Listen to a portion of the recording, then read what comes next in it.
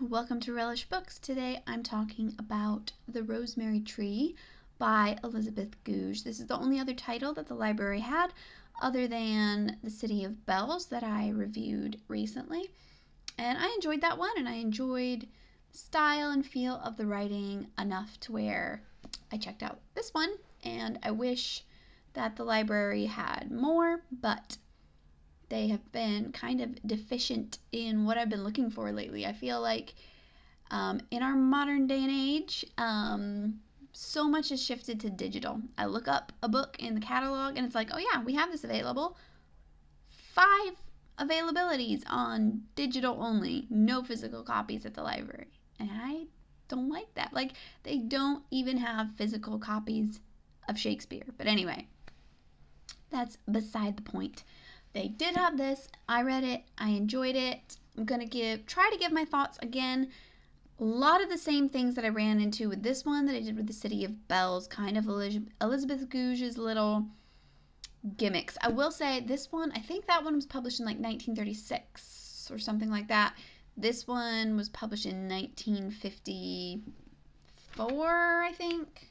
Or maybe that was 1934, this is 1956, somewhere around there, but I think there's a good few years of difference between them. This one is definitely more developed. In City of Bells, it felt like she had this problem where she introduced a fairly large cast of characters, at least to be main characters. They all feel like they're supposed to be main characters. You get chapters from their perspectives without a lot of individual development. This one had a bit of the same problem, but she did a better job with actually bringing them together. I think that is still an issue where she will introduce a character, particularly seems like it's setting up for a plot line with the character, and then not really follow through on it. The kind of villain in this story is Mrs. Belling, the headmistress of the school where the three daughters of probably the most main characters, you could say, this couple, John and Daphne. Their 3 daughters go to the school. The headmistress is an evil woman in like a very peculiar type of evil, I feel like, for a novel. The evil just of complete and utter selfishness and laziness. She doesn't actively do any bad things. She's just not a good person. Only likes herself, doesn't love anybody type thing. But it sets this up as like this great, dark, looming evil that is going to be a struggle throughout the book. And that struggle really very quickly goes away. There's a few encounters with her, and then that part of the story is just kind of over. It was really set up to be a big thing, and then it's not. Which, yeah, it just felt kind of strange. Like, that fell a little bit flat. And at first I really thought a lot of the plot lines were going to do that. One of the school teachers, actually both of the school teachers, Mary O'Hara and Miss Giles, at the beginning I felt like they were going to do that because they had a couple like brief perspective accounts where you get things from their point of view, and then it kind of leaves them alone for a long time, and I was like, oh, that's just gonna fizzle out the way the other one did. They did get plenty of expansion, plenty of time in the book to feel like they worked as characters. And I do think the book works, like I said, a lot better than A City of Bells for how large the main cast of characters is. There isn't really a main character. There's a lot of people who are kind of at the center of the book and take turns in the narrative, and she does pretty good at weaving them all together. I do think if she had had a little less focus on so many and more perspectives from a couple of the main people, it would have worked a little better. Ultimately, it's a story of this interconnected web of people who all experience a large shift, a large change in their perspectives, and kind of this spiritual awakening and release for all of them. Like all of Elizabeth Goudge's work, it's a very religious novel. Which, a correction from my last video, I had said that I thought that Elizabeth Goudge was Catholic. She was actually Anglican, or Church of England, which is very similar. A lot of similar beliefs, but there are a few differences. So, clarification on that. It can be misleading because she talks about saints a lot saints and Virgin Mary, the stuff that sounds Catholic, but there are a couple differences in the religion. I understand. So anyway, it's very religious, a lot of religious themes. So the opening of the book is like this change in the weather, which symbolizes the change that's coming to everybody. Kind of a Mary Poppins thing. There's a change in the weather, a change is coming, and everyone is going to be affected by it. Everybody in this connected kind of circle.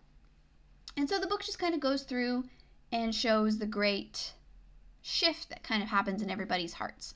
It's ultimately, of course, a change for the better. It's really a book about discovering faith or refinding your faith, or I should say and forgiveness.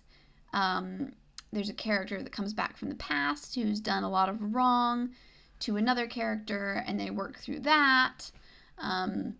Self-forgiveness, he's having to face the things that he's done. There's always a lot of relationship themes in her books as well. I really like her portrayal of marriages. So many authors do not know how to do a marriage. They try to do like a happy marriage, and it just feels false and fake and kind of uncomfortable. There are authors who can write happy marriages very well. She is particularly good at writing these very real feeling relationships. I have complaints about her writing, and I'll get to those in a minute. But the marriage, I wish she'd actually dwelt on it more, because you don't see it a whole lot. But the marriage between John and Daphne, who are so different, their personalities are just naturally in conflict, because they're very different people, and the circumstances of their marriage were not to set them up for success. She married him basically just to give herself a place to go after she had been dumped by her former lover. And he is a man who is very, very scatterbrained. He's a preacher. I don't remember the exact word that they use for him. Parson, maybe, would be the title that he has. He is a passionate lover of people's souls, but he's very absent-minded. He forgets everything, and Daphne is a very efficient, controlled type person, but who really wants to be loved passionately, which is something that John doesn't really give her. He loves her gently and respectfully, the way that he kind of approaches everything. So anyway, there's just this discontent, and you really, even in the brief passages that describe their relationship, you really feel it. You can feel that frustration that there would be. Him always forgetting what she asks him to do, or, if she tells him she's making something special for dinner and be home by a certain time, of course he always forgets. If she asks him to do a little job for her or whatever, he forgets. He's just an exasperating person to live with. And while she is very prideful and sharp and all that. So you just really feel this tension, and at the same time, the way that their differences are overcome, the way that they do have grace for each other, the way that there's a tension and the way it gets eased just felt so real. And I think that that's rare, to have somebody who writes realistically of a difficult but not necessarily a bad marriage. She writes about this very well in a lot of her other books, this idea of even if you're not with a person who suits you or who compliments you, you can still make a good, even a great marriage out of it. And I really appreciate, because that's a very rare approach. And throughout the book, they come to realize, they think they have this unhappy marriage, that they're just making it work. And then through better understanding, one of the conflicts that kind of gets resolved, they realize they really are well suited to each other and can be happy together. So that's something that I really like about the book. And a lot of just the ideas are really great. I liked the way the characters were woven together. Although I do think she spread herself a little too thin with all the different stories she's trying to tell. But John and Daphne's characters I did really like. Some of the characters I didn't care for. Mary O'Hara was very similar to the heroine in City of Bells, which I talked about why I didn't like her. She's too... Mary I liked a little better. I felt like she was more... She felt more real, more actually flawed, instead of just trying to be that kind of like, oh, she's so perfect, even her flaws are charming type thing. She actually has some issues that aren't brought out too much, but she was a little bit too much of that perfect character for me. So I didn't care for her a whole lot. Michael, he was so-so. I had mixed feelings on him. But the characters that I didn't like, the children. Pat was okay, the 3 daughters. Pat felt pretty good. Winkle was alright because she's, I don't know, children are hard to write. I will give her that. But Marjorie especially, she has this habit of writing some characters that just don't feel real. Marjorie is about 8, I think. And she has this ability. Elizabeth Goudge's books are often also touched by a little bit of the supernatural. She has this ability. She's very sensitive to other people, and she has the ability to sense their emotions. So even if her parents are in the next town, if they're happy, it affects her mood, and if they're in strife, it affects her mood. But she's like a completely loving, gentle, unselfish little creature, and that just doesn't ring true to me. I mean, yes, I've known very sweet children, but just this idea of an 8-year-old being like this otherworldly, angelic type creature, I never liked that kind of character. I liked Pat a whole lot more, and felt bad for her because she seems to be almost everybody's least favorite. I mean, this is a book where the parents are very straightforward, and they're like, yeah, this one's my favorite, that one's my favorite, and neither of their favorites is Pat. Poor thing. So, anyway, didn't really like the children.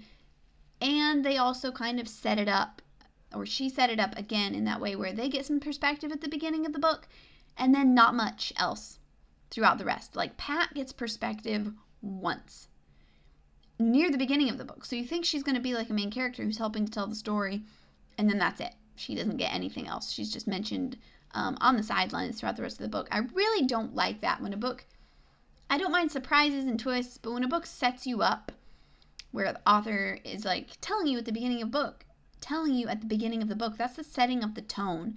And when they set it up like this character is going to be important and you're ready for that and you're waiting to see their character develop, and then they just get shoved to the side for the whole rest of the book, that's super frustrating. But anyway, didn't care for the daughters. So yeah, kind of the whole school story side of it, the headmistress, Miss Giles, Mary, the 3 girls, all that was kind of my least favorite part of the plot. There's a lot of other things going on. There's Michael's whole story, and there's John and Daphne's story. So there's a lot of stuff going on. Surprisingly, the book isn't that long, and surprisingly, like I said, it does work together better than you might think. But to get down to my real issue with the book, it's complicated because some of the themes and ideas in the book are very deep and profound and beautiful. It does not bother me that she so strongly puts her religion into her stories. Every author is influenced by their beliefs. No matter what their beliefs are, they're putting it in their books. They're putting it in their characters. The authors who try to be the most objective in the world, their very objectiveness is portraying their worldview. Your worldview is gonna get portrayed in what you write. That's just the way it is.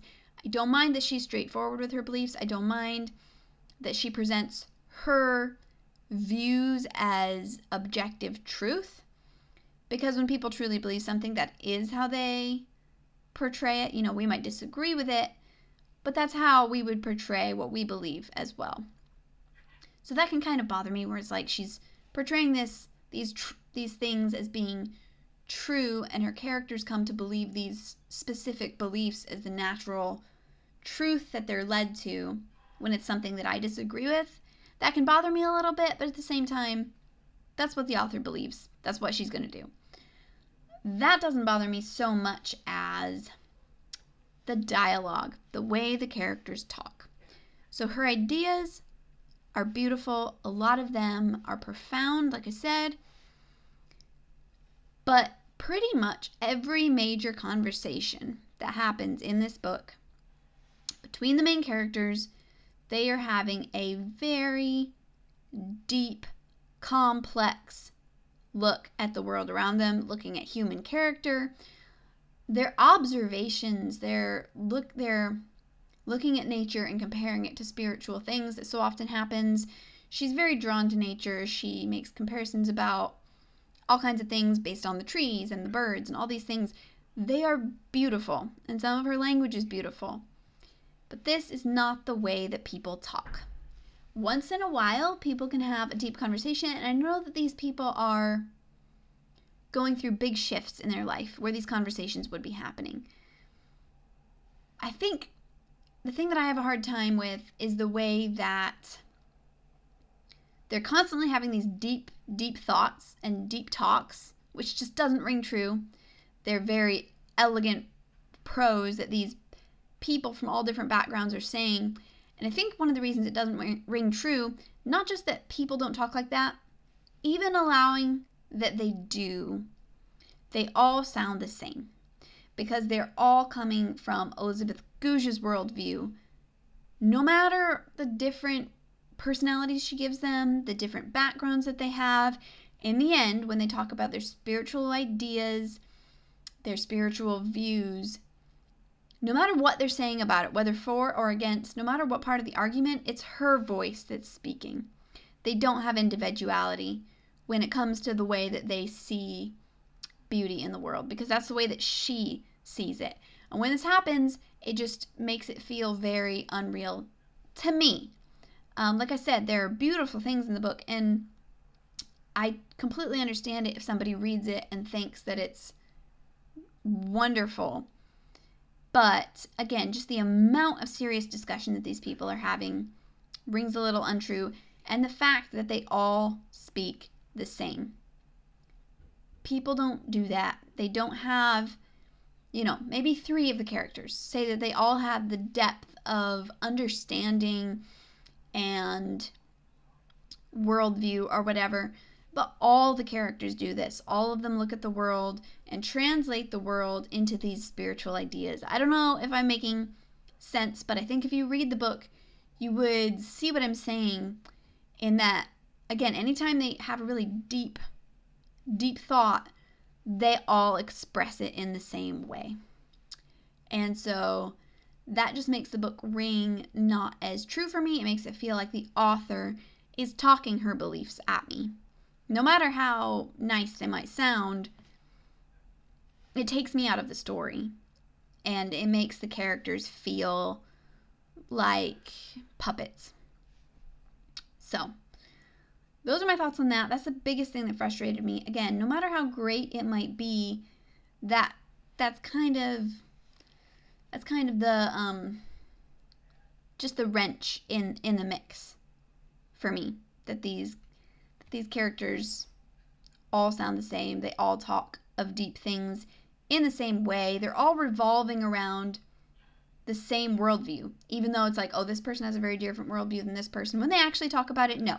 This is clearly written by these 2 characters who are supposed to have opposite worldviews, are clearly written by a person with a single worldview. And this can be seen in other ways. Another manifestation of this that bothers me is that they've all read the same literature. Or even if they haven't read it, when they recommend it to each other, it's the type of thing that they would love. I know that maybe in this time period, people were more familiar with the classics. That doesn't seem as far-fetched to me, but that everybody is so intimately familiar with the same books, with the same literature, that they all have the same comfortableness in it, that they all quote it and it's part of their lives. Not everybody is that much into literature as much as I would love for them to be. that also feels like something of the author coming through. She loves books so much she can't help but put it on all her characters in the same way. So yeah, the constant references to her favorite authors and her favorite characters by all these different people gets annoying. It's like, okay, we know who you like. This book had a lot of references, and I didn't mind this so much because it was even part of the story. A lot of references to Don Quixote. City of Bells had that as well. Don Quixote, I think, is like Elizabeth Goudge's favorite character ever. That's fine. She referenced it a lot in this book, though. And also Puck, for whatever reason, from A Midsummer Night's Dream. Anytime anybody has like a flash of humor or mischief, she talks about Puck. In both this book and A City of Bells, it's like, is that the only humorous character in all of literature, that anytime anybody is humorous, then they're like Puck? That gets pretty annoying. So yeah, I have a lot of issues with it. All of that being said, though, my annoyance with people having unrealistically complex conversations constantly, the references to literature where it really just feels like the author's coming through, her efforts that become kind of painfully obvious at times to mitigate this by people being like, oh, I have all these ideas and I know they're crude, or I'm writing this and I know it's sentimental.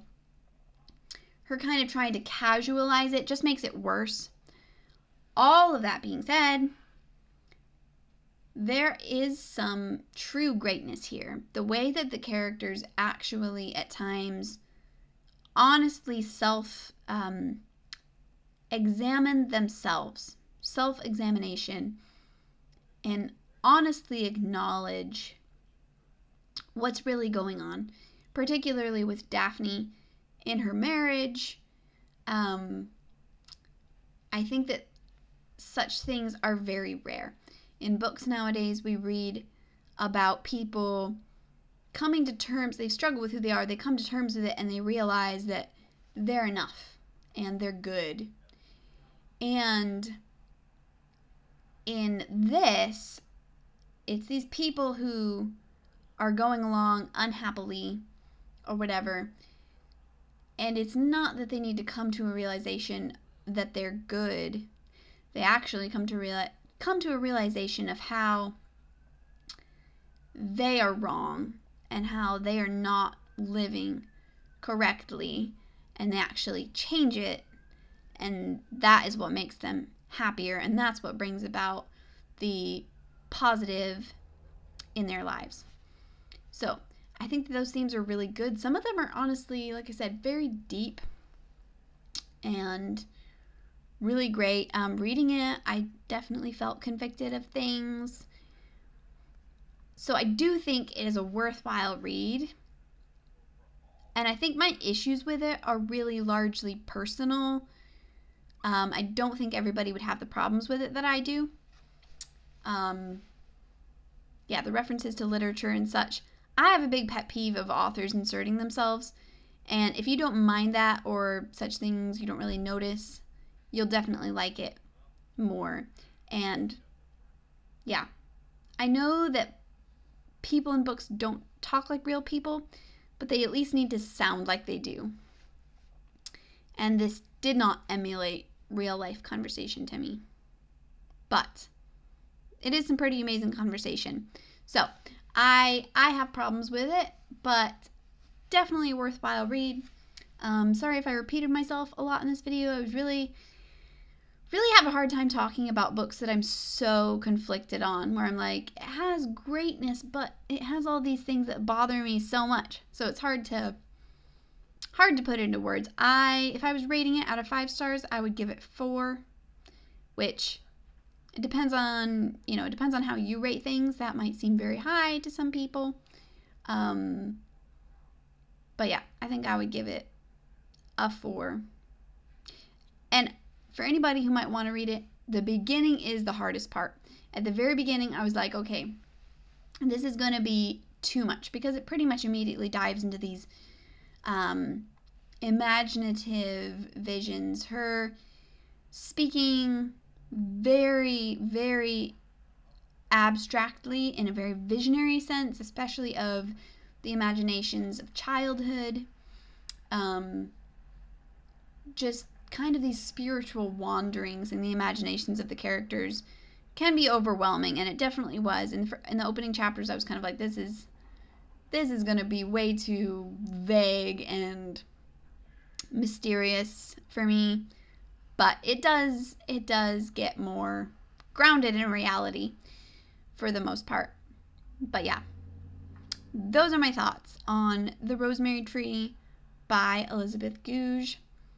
Sorry if this video was all over the place, but thank you so much for watching. I'll see you next time. Bye.